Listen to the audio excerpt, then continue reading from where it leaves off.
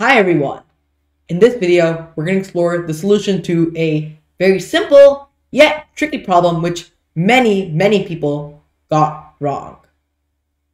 So the obvious solution might just be, okay, we're taking the square root of the square of a number. So we cancel them out, we're left with 3 minus 2 root 3 plus 3 plus 2 root 3. And then we see that, okay, 2 root 3 minus 2 root 3 is 0. So these cancel, we're left with 6, right? And this was the incorrect answer that many people put.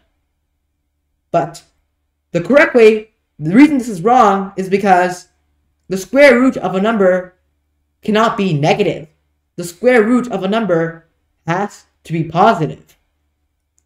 See, even though you might think that, oh, the solutions to the x squared plus 16, x squared equals 16 is x equals plus or minus 4, they're actually, the square root is still defined as a positive, has to be positive, and it can never be negative. So the solutions would be x is equal to plus or minus the square root of 16, where square root of 16 is still positive, even though the solutions can be positive 4 or negative 4. So be very careful of this here.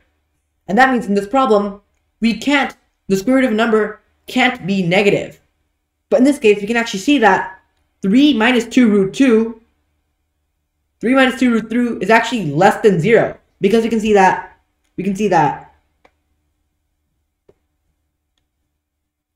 here we can see that 2 root 3 is approximately equal to 2 times 1.7, which is 3.4. So 3 minus 3.4 will be less than 0 or negative, which is not good. So therefore, this is actually wrong. The square root of this term is not 3 minus 2 root 3, because we can't have the square root of the number can't be negative. So then what is the actual square root of this term? Well, the actual square root of this term will just be equal to 2 root 3 minus 3. The reason is that 3 minus 2 root 3 squared, the square root of this, will be equal to the square root of 2 root 3 minus, or the negative of, the negative 1 squared times 3 minus 2 root 3 squared. Because negative 1 squared is just 1, so it won't really be changing anything. Which is now equal to the square root of negative 1 times 3 minus 2 root 3. And this is squared. And from here we can see that this is just going to be equal to the square root of 2 root 3 minus 3 squared. And from here we can actually cancel. The square root and square sign. So from here we can actually see that this will be equal to 2 root 3 minus 3. And we are good here because 2 root 3 minus 3 is positive. Therefore, the square root is not going to be 3 minus 2 root 3, but 2 root 3 minus 3. Okay, so now what is our actual answer? Well, our actual answer is now not going to be 6. So it's now going to be 2 root 3.